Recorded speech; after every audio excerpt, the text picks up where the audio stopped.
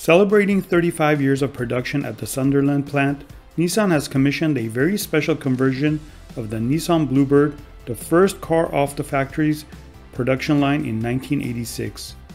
Called Newbird, the one-off project car is powered by the 100% electric drivetrain of the Nissan LEAF, the pioneering mass-market EV that kick-started the global trend towards electrification of mobility. The Newbird connects 35 years of manufacturing heritage at Sunderland as Nissan accelerates towards an electrified future through Ambition 2030, the company's long-term plan to empower mobility and beyond.